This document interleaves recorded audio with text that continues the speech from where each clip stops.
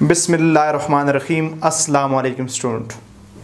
I am Professor Nisar and you are watching my YouTube channel Chemistry Super King. Dear student, we are here in BS series. Today we will discuss a topic from analytical chemistry, that is indicator used in precipitation titration. Student, two categories of indicator are used to locate the end point in precipitation titration. One is called chemical indicator, another is called adsorption indicator. Precipitation titration में and point locate करने के लिए दो category के indicator use होते हैं. एक को स्टूडेंट हम नाम देते हैं केमिकल इंडिकेटर, एक को नाम देते हैं एडसॉर्प्शन इंडिकेटर. तो स्टूडेंट पहले मैं बात करूंगा केमिकल इंडिकेटर के ऊपर कि केमिकल इंडिकेटर क्या होते हैं. केमिकल इंडिकेटर ऐसे केमिकल होते हैं जो टाइट्रेंट वो केमिकल होता है जो ब्यूरेट के अंदर होता है, उसे हम टाइट्रेंट कहते हैं. ऐसे केमिकल जो टाइट्रेंट से रिएक्शन करके कलर्ड कंपाउंड बनाएं या जो टाइट्रेंट से रिएक्शन पे अपना कलर चेंज करें एट इक्विवेलेंस पॉइंट, उनको केमिकल इंडिकेटर कहते हैं. इनको केमिकल इंडिकेटर क्यों कहते हैं? क्योंकि इनके कलर में जो चेंज आती है वो केमिकल रिएक्शन के नतीजे में आती है. यानी जब ये इंडिकेटर टाइट्रेंट से केमिकल रिएक्शन करेंगे उस वक्त इनका कलर रिएक्शन से पहले वाले कलर से चेंज हो जाएगा. तो इस केमिकल रिएक्टिविटी की वजह से इन इंडिकेटर को केमिकल इंडिकेटर कहते हैं. केमिकल इंडिकेटर को हम एक्सप्लेन कर सकते हैं on the basis of what? अर्जेंटोमेट्रिक titration. Chemical indicator को अर्जेंटोमेट्रिक टाइट्रेशन की बेस पे हम एक्सप्लेन कर सकते हैं. स्टूडेंट, अर्जेंटोमेट्रिक टाइट्रेशन क्या होती है? ऐसी टाइट्रेशन जिसमें अलाइड आयन को डिटरमिन किया जाता है using standard solution of silver ion. Titration in which allied ion are determined using standard solution of silver ion is called argentometric titration. उस हम argentometric titration कहते हैं. स्टूडेंट याद रखना, केमिकल इंडिकेटर की एग्जांपल क्या है? दो बहुत ही मशहूर एग्जांपल में एक्सप्लेन करता हूं. पहली एग्जांपल है पोटेशियम क्रोमेट. स्टूडेंट याद रखना, in the titration of chloride and bromide ion with silver nitrate, potassium chromate is usually used as indicator. This is called what? More method for the determination of allied ion. यानी जब allied ion की determination में standard silver ion का solution use करें और indicator potassium chromate हो, इस determination method को मोर मेथड कहते हैं. स्टूडेंट, अक्सर आपका एमसीक्यूज आता है, अक्सर आपसे डिफरेंट इंटरव्यू के अंदर पूछा जाता है कि व्हाट इज मोर मेथड. कहते मोर method is precipitation titration in which allied ion are determined by standard solution of silver ion using potassium chromate as indicator. उस आप क्या कहते हो? मोर मेथड कहते हो. स्टूडेंट, मोर मेथड में हम क्या करते हैं? मोर मेथड में हम अलाइड आयन को कोनिकल फ्लास्क में लेते हैं, standard solution of silver ion burette के अंदर ले लेते हैं और कोनिकल फ्लास्क में हम पोटेशियम क्रोमेट ऐड कर देते हैं जिसका कलर येलो होता है. अब ब्यूरेट से जब सिल्वर आयन ऐड करेंगे तो there will be competition for silver ion between allied ion and chromate ion. जब ब्यूरोट से सिल्वर आयन ऐड करेंगे तो अलाइड आयन भी सिल्वर से रिएक्शन करने की कोशिश करेंगे, क्रोमेट आयन भी सिल्वर से रिएक्शन की कोशिश करेंगे।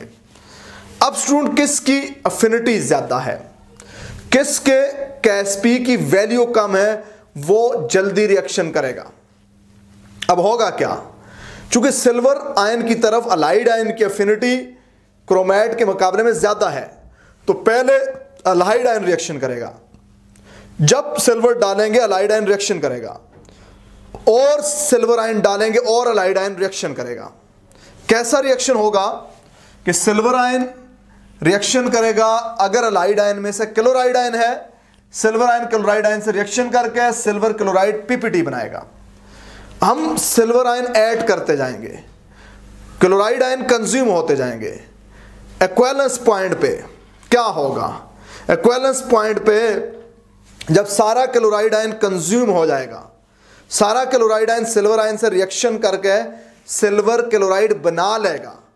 अब जब x of silver ion add करेंगे, अब जब एक्स्ट्रा सिल्वर आयन ऐड करेंगे, वो सिल्वर आयन अब कोनिकल फ्लास्क के अंदर क्लोराइड आयन है ही नहीं है, सिर्फ क्रोमेट ही आयन है। अब वो सिल्वर आयन क्रोमेट आयन से मिलेगा। जब वो सिल्वर आयन क्रोमेट आयन से मिलेगा तो सिल्वर क्रोमेट पीपीटी बनेगा। इस रिएक्शन के नतीजे में अब हमारे पास सॉल्यूशन के अंदर जो पीपीटी बनेगा, शुरू में जो पीपीटी बन रहा था वो व्हाइट पीपीटी था सिल्वर क्लोराइड का। अब जब सिल्वर क्रोमेट का पीपीटी बनेगा, इसका कलर क्या हो जाएगा, रेड हो जाएगा।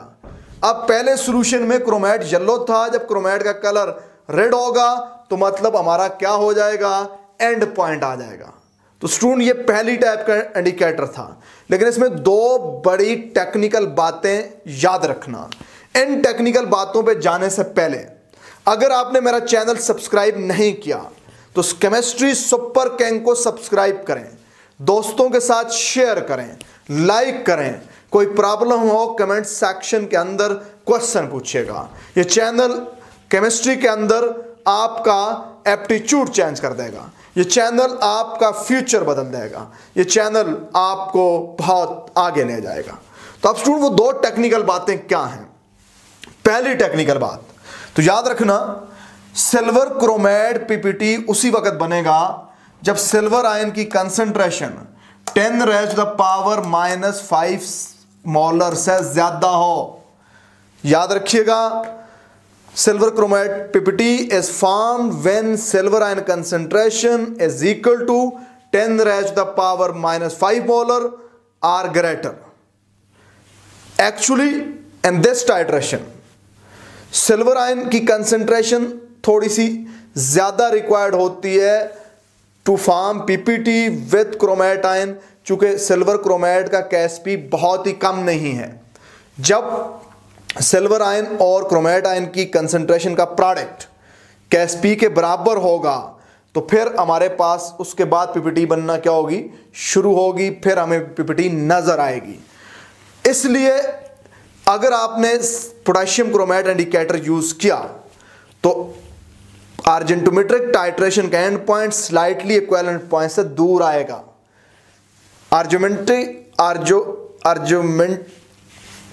आर्जेंटोमेट्रिक टाइट्रेशन के एंड पॉइंट और इक्विवेलेंस पॉइंट में गैप ज्यादा होगा, क्योंकि हमें सफिशिएंट सिल्वर आयन रिक्वायर्ड होगा to form precipitate with what, chromate ion, to see red ppt of the solution. This cause error in titration. इससे एरर आएगा जिसको हम एंड पॉइंट एरर कहेंगे। इससे एरर आएगा जिसको हम एंड पॉइंट एरर कहेंगे। स्टूडेंट क्या मतलब है इस बात का? इस बात का मतलब यह है कि इक्विवेलेंस पॉइंट अगर लेट्स सपोज 25 ml से आता था तो हमारा एंड पॉइंट 25.3 ml 25.2 ml पे होना चाहिए। एंड पॉइंट और इक्विवेलेंस पॉइंट पे बहुत कम गैप होना चाहिए। लेकिन यहां पे क्या है, यहां पे सिल्वर की 10⁻⁻⁵ मोलर जब तक कंसंट्रेशन नहीं होगी पीपीटी नहीं बनेगी।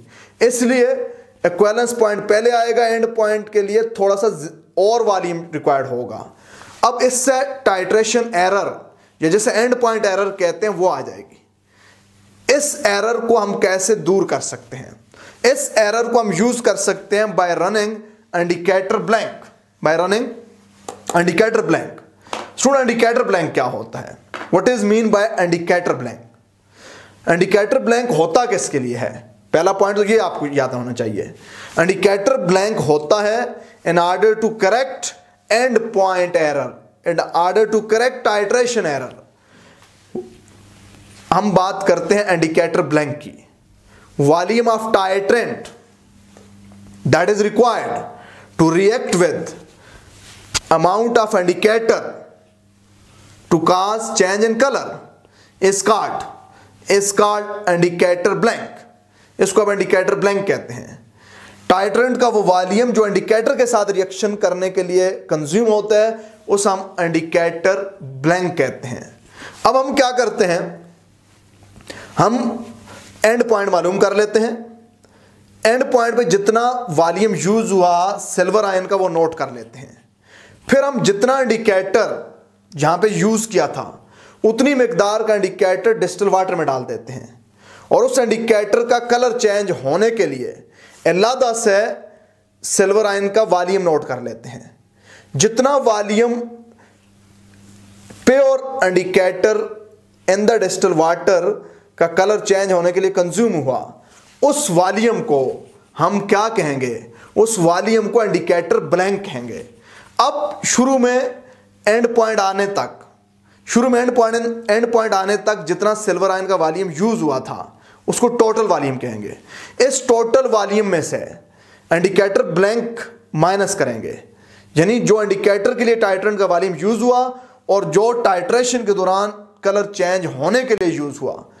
अब इस टोटल वॉल्यूम में से इंडिकेटर वाला वॉल्यूम जो इंडिकेटर के साथ रिएक्शन के लिए यूज हुआ इसको स्टूडेंट हम क्या करेंगे? माइनस कर लेंगे। हमारे पास सिल्वर आयन का वो वॉल्यूम आ जाएगा जो अल्हाइड आयन के साथ रिएक्शन के लिए यूज हुआ है। इस तरह हमारी कैलकुलेशन ज्यादा क्या हो जाएगी? एक्यूरेट हो जाएगी। ये पहला टेक्निकल पॉइंट था कि बाद वह पूछा जाता है कि क्यों मोर मेथड के अंदर एंड पॉइंट और इक्विवेलेंस पॉइंट में गैप ज्यादा होता है। तो स्टूडेंट आप इसका ये आंसर करते हैं, चूंकि सिल्वर क्रोमेट पीपीटी बनने के लिए हमें सिल्वर आयन की कंसंट्रेशन 10⁻⁻⁵ मोलर रिक्वायर्ड होती है। चूंकि KSP of silver chromate is not to small, that is the reason कि हम इंडिकेटर ब्लैंक चलाया करते हैं ताकि एंड पॉइंट और इक्विवेलेंस पॉइंट के दरमियान जो बड़ा गैप है जो है कैलकुलेशन में एरर काज कर रहा है उसको हम करेक्ट करें। स्टूडेंट एक और बहुत ही इंपॉर्टेंट क्वेश्चन होता है इस टाइट्रेशन में, एक और बहुत ही इंपॉर्टेंट क्वेश्चन होता है। वो कौन सा क्वेश्चन होता है? वो क्वेश्चन ये होता है कि हमारे पास मोर मेथड या तो हमें न्यूट्रल मीडियम में करनी चाहिए या स्लाइटली अल्कलाइन मीडियम में करनी चाहिए। कि why more titration must be carried out in neutral or alkaline medium? It's a very important question.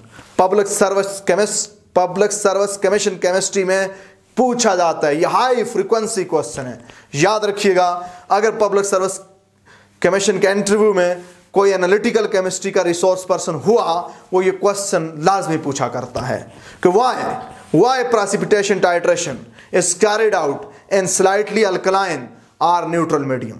तो स्टूडेंट पॉइंट को समझने की कोशिश करना। It is preferred to done precipitation titration in the pH range of 6.5 to 9 because in acidic solution part of chromatin is present in bichromate form।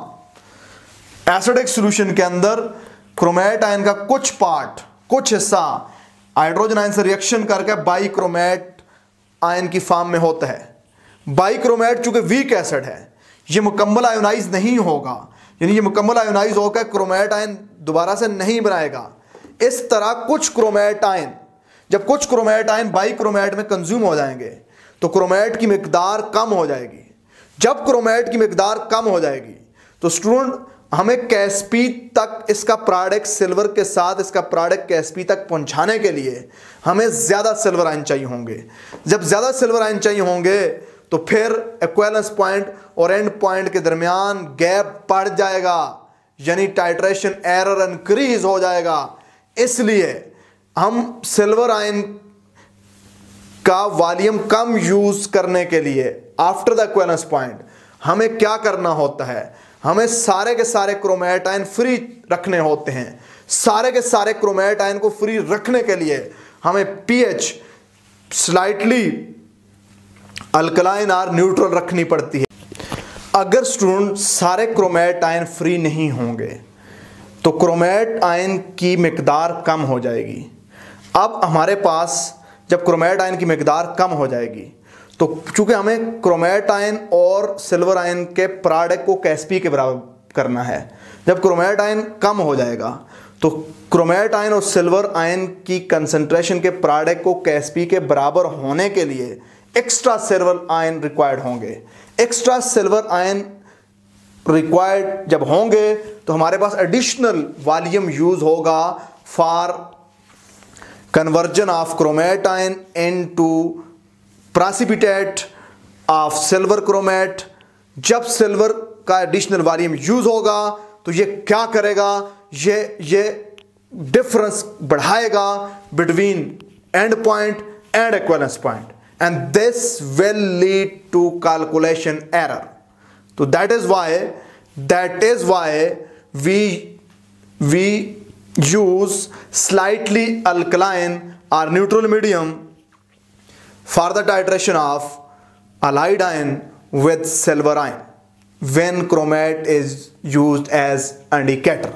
Student मैं इसको आपको बहुत ही सिंपल करके अगर समझाऊं, कैसपी हम लिखेंगे इस रिएक्शन के लिए कैसे लिखेंगे, कैसपी equal to chromate ion concentration into silver ion concentration rays the power what, silver ion concentration rays the power 2।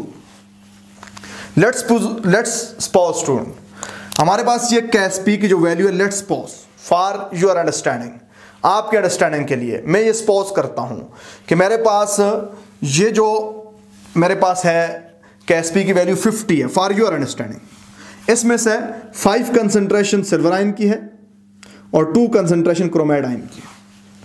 अब देखें 5 मल्टीप्लाई 2 25 मल्टीप्लाई बाय 2, चूंकि 5 के ऊपर 2 स्क्वायर है, इसको मैं अगर ऐसे लिख दूं आपकी समझ के लिए कि कैसपी हमारे पास 50 है, 50 इक्वल टू 2 into 5 की पावर 2। अब स्टूडेंट ये वो केस है जब क्रोमेट आयन सारे फ्री हैं। अब क्रोमेट आयन की कंसंट्रेशन लेट्स सपोज आधी फ्री है, आधी क्रोमेट आयन एसिडिक मीडियम में बाइक्रोमेट में कन्वर्ट हो चुकी है, तो फिर इसकी कंसंट्रेशन 2 की बजाय क्या होगी, 1 होगी। तो कैसपी 50 है, इसकी कंसंट्रेशन 1 होगी। अब इसकी कंसंट्रेशन 2 की 1 हुई है तो 1 कंसंट्रेशन को आपने 50 से मल्टीप्लाई करेंगे 50 होगा। तो अब यहां पे कंसंट्रेशन आप पहले 5 थी, अब 7 पॉइंट समथिंग कंसंट्रेशन होगी, उसका जब स्क्वायर लेंगे 50 के बराबर आएगा। अब पहले 5 कंसंट्रेशन सिल्वर की चाहिए थी, एसिडिक मीडियम में इसकी कंसंट्रेशन अब ज्यादा चाहिए होगी। जब ज्यादा चाहिए होगी तो वॉल्यूम भी एंड पॉइंट हासिल होने के लिए ज्यादा वॉल्यूम आएगा सिल्वर आयन का, इक्विवेलेंस पॉइंट और एंड पॉइंट में गैप बढ़ेगा। यही हमारे पास क्या करता है, यही हमारे पास टाइट्रेशन एरर या एंड पॉइंट एरर कास्ट करता है। तो मेरे ख्याल में स्टूडेंट अब आपको क्या होना चाहिए, समझ होनी चाहिए कि जब हम क्रोमेट पोटेशियम क्रोमेट को इंडिकेटर यूज करते हैं इन प्रेसिपिटेशन टाइट्रेशन, हम क्यों मीडियम अल्कलाइन या न्यूट्रल रखते हैं।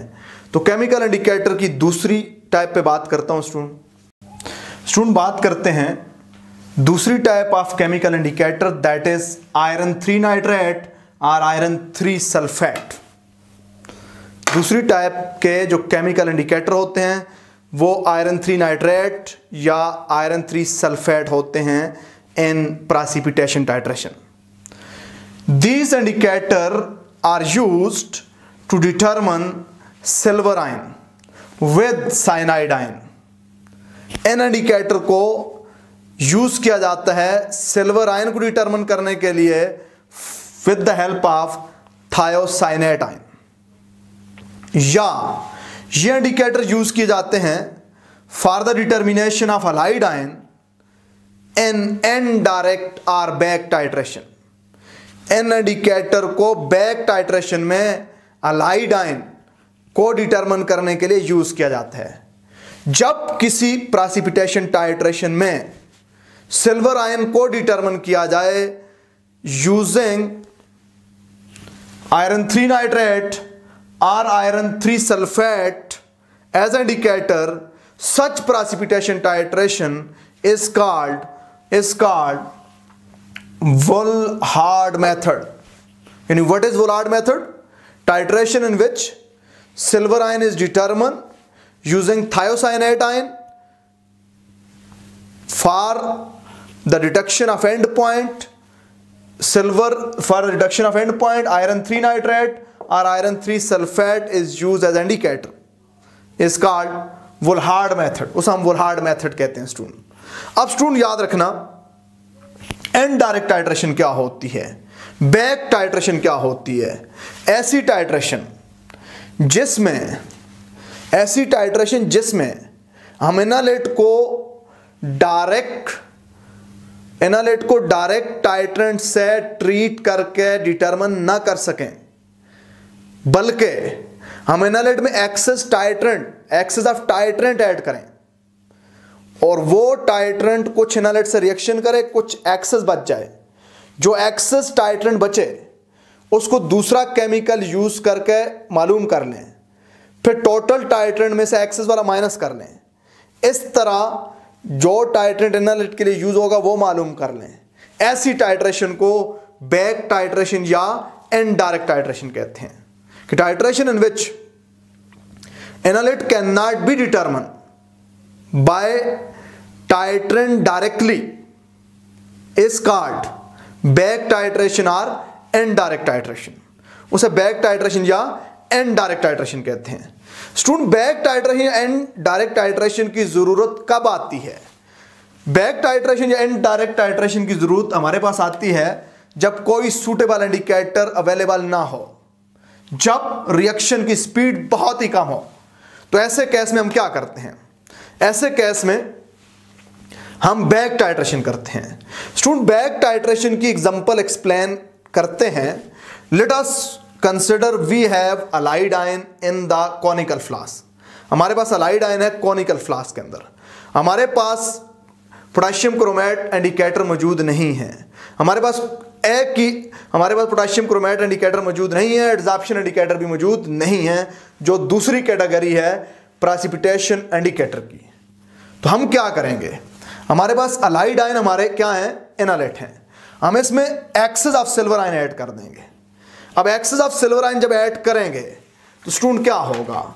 एक्सेस ऑफ सिल्वर आयन जो ऐड करेंगे तो सिल्वर आयन रिएक्शन करेंगे अलाइड आयन के साथ, सिल्वर अलाइड पीपीटी बन जाएंगे।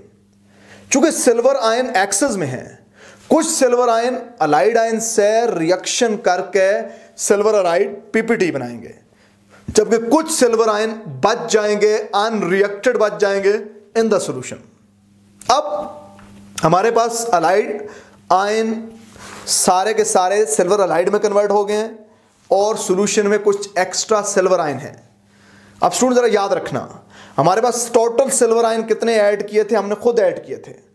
उसमें से कुछ अलाइड आयन के साथ रिएक्शन कर गए और कुछ बाकी बच गए। टोटल का हमें पता है, जो बाकी बच के जो एक्सेस में है वो हम डिटरमिन करेंगे यूजिंग थायोसाइनेट आयन।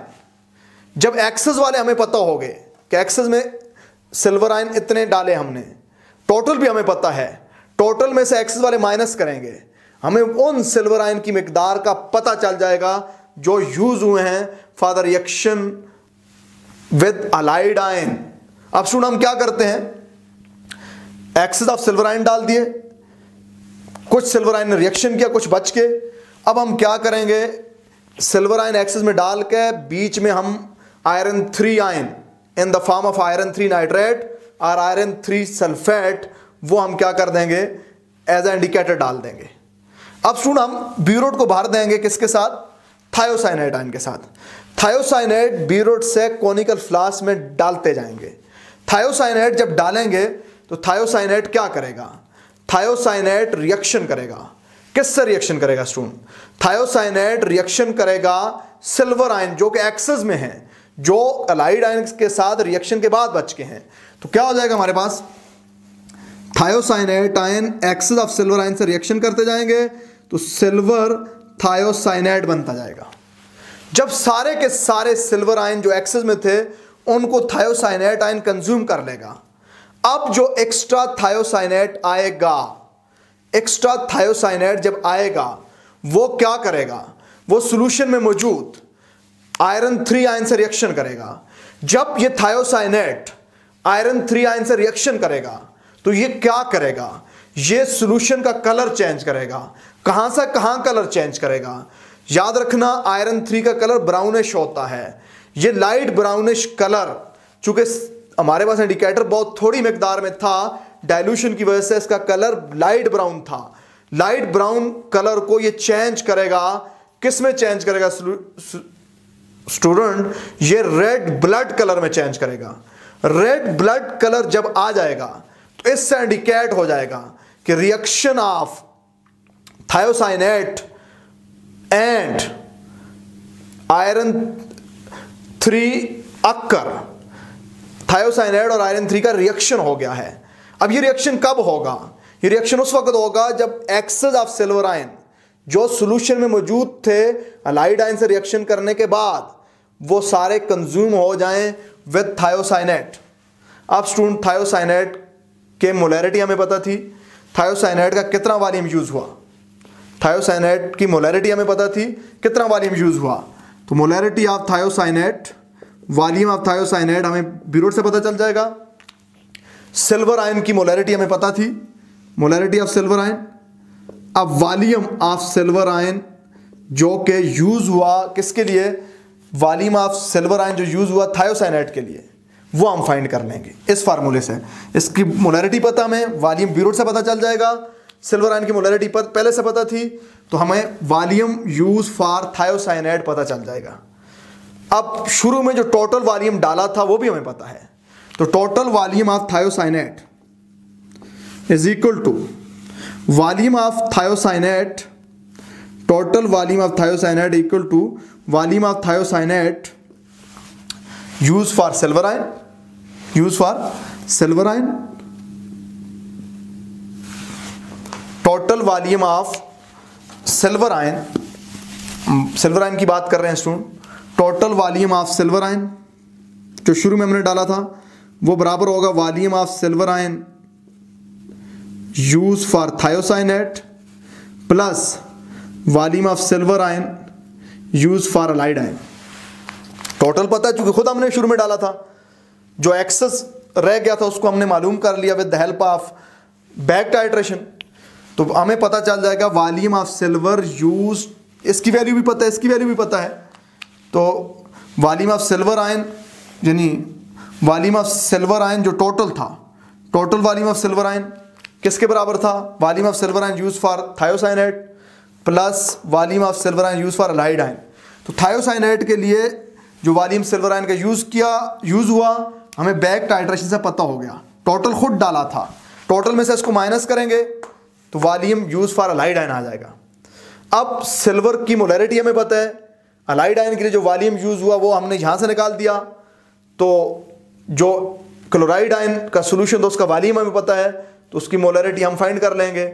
इस तरह बैक टाइट्रेशन यूज करके हमने अलाइड आयन की सॉल्यूशन के अंदर कंसंट्रेशन फाइंड कर ली स्टूडेंट। ऐसी टाइट्रेशन जिसमें आयरन 3 आयन इंडिकेटर यूज हो उसको वुलहार्ड मेथड या वुलहार्ड टाइट्रेशन कहते हैं। ये दो टाइप थी केमिकल इंडिकेटर की used in the what precipitation titration. अब स्टूडेंट दूसरी टाइप होती है उसको हम कहते हैं एडजॉर्प्शन इंडिकेटर। स्टूडेंट दूसरी टाइप के मेरे पास इंडिकेटर होते हैं उन्हें कहते हैं एडजॉर्प्शन इंडिकेटर। एडजॉर्प्शन इंडिकेटर जो प्रेसिपिटेशन टाइट्रेशन में एंड पॉइंट डिटरमिन करने के लिए यूज होते हैं, बेसिकली एसिडिक और बेसिक डाई होते हैं। इन इंडिकेटर को पहली मर्तबा एक साइंटिस्ट के फजन ने यूज किया था, इसलिए इनको फजन इंडिकेटर भी कहते हैं। इसलिए इनको स्टूडेंट फजन इंडिकेटर भी कहते हैं। इनको एडजॉर्प्शन इंडिकेटर कहते हैं। क्यों एडजॉर्प्शन इंडिकेटर कहते हैं? इक्विवेलेंस पॉइंट पे जब सारा एनालिट प्रेसिपिटेटिंग एजेंट के साथ प्रेसिपिटेट बना लेता है तो ये इंडिकेटर उसकी सरफेस पे एडजॉर्ब हो जाते हैं। जब ये इंडिकेटर प्रेसिपिटेट की सरफेस पे एडजॉर्ब होते हैं, इन इंडिकेटर की स्ट्रक्चर में चेंज आती है। इंडिकेटर की जब स्ट्रक्चर में चेंज आती है, इससे कलर चेंज हो जाता है और इस तरह ये कलर चेंज प्रेसिपिटेशन टाइट्रेशन में एंड पॉइंट मार्क करने के लिए यूज होता है। तो ये बेसिकली इसका वर्किंग मैकेनिज्म है स्टूडेंट। इंडिकेटर प्रेसिपिटेशन इंडिकेटर की जो मेरे पास एग्जांपल्स हैं, फ्लोरोसीन, डाइक्लोरोफ्लोरोसीन, मिथाइल वायलेट, आर्थोक्रोम टी। सॉल्यूशन के अंदर ये इंडिकेटर नॉर्मली एग्जिस्ट करते हैं as hydrogen ion and complex A9. अब स्टूडेंट एक प्रेसिपिटेशन टाइट्रेशन लेते हैं जिसमें एन इंडिकेटर को हम as A and point marker के तौर पे यूज करते हैं। Let us consider titration of chloride ion with silver ion. हमारे पास सिल्वर आयन और क्लोराइड आयन की क्या है स्टूडेंट? टाइट्रेशन है। इस टाइट्रेशन में जो सूटेबल एडजॉर्प्शन इंडिकेटर यूज होगा वो कौन सा होगा? सूटेबल एडजॉर्प्शन इंडिकेटर जो इस टाइट्रेशन के लिए यूज हो सकता है वो स्टूडेंट फ्लोरोसीन हो सकता है, डाइक्लोरोफ्लोरोसीन हो सकता है और मिथाइल वायलेट हो सकता है। Late we use फ्लोरोसीन as an adsorption indicator for the titration of chloride ion with standard solution of silver ion. अब स्टूडेंट क्या होगा? सबसे पहले हम क्या करेंगे, कॉनिकल फ्लास्क के अंदर non volume of chloride ion ले लेंगे जिसकी हमने कंसंट्रेशन फाइंड करनी है। इसमें हम फ्लोरोसीन के फ्यू ड्रॉप ऐड कर देंगे जो पार्शियली आयोनाइज होके बनाएगा हाइड्रोजन आयन। फ्लोरोसीन पार्शियली आयोनाइज होके, इसको मैं शॉर्टकट में ऐसे लिख देता हूं, हाइड्रोजन आयन और कॉम्प्लेक्स एनाइन बना देगा, कॉम्प्लेक्स एनाइन बना देगा। ब्यूरोट के अंदर हम ले लेंगे standard solution of silver ion. Standard solution वो होता है जिसकी कंसंट्रेशन पता होती है। अब हम ब्यूरोट से ड्रॉप वाइज ऐड करेंगे सिल्वर आयन। ये सिल्वर आयन कॉनिकल फ्लास्क में क्लोराइड आयन से मिलकर प्रेसिपिटेट बनाएंगे। चूंकि क्लोराइड आयन अभी एक्सेस में शुरू में, जो सिल्वर क्लोराइड प्रेसिपिटेट बनेगा उसके गिर्द negatively charge chloride ion surrounding करेंगे।